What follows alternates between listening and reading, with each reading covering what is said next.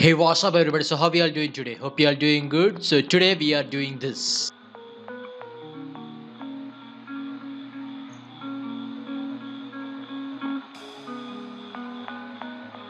So first select the new composition, press OK.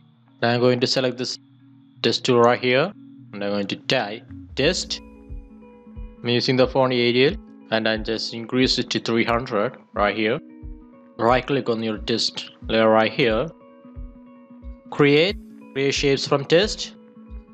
So you will get the new test outlines layer right here. Now go over here, this shape tool right here, rectangle tool, click on it, select the fill option right here and select this none and press OK. Now go to stroke, click this and I'm going to select the color blue and I'm going to increase the width to 5. Now it looks like this. Select this drop down menu on the test outline and select this arrow icon right here. And I'm going to select the trim paths. Select this drop down icon right here.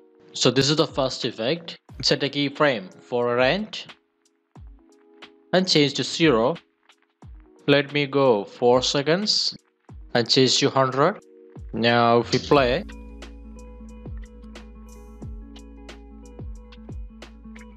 it will look like this. Let me change to 3 seconds.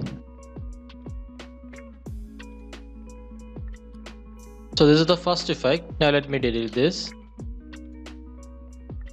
Now let me change this yen to 50 and I'm going to set a keyframe for offset and let me go 3 seconds and change the offset to 3. This is the second effect. It will look like this.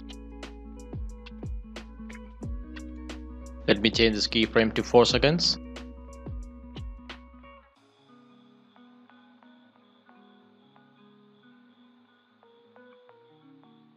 So for the third effect, let me delete these keyframes. Select this trim multiple shapes. Select this drop down icon and change to individually. Set a keyframe for end 0. Go 3 seconds. 100. Now if we play, it will look like this. This is the third effect. And if you want, you can add glow to this effect. Right click on test outlines, layer styles, outer glow.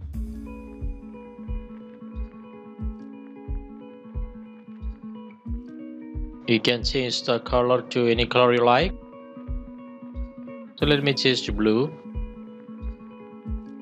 So that's it guys. Hope you guys like this video. If you like this video, hit the like button and subscribe to my channel if you like these kind of tutorial videos.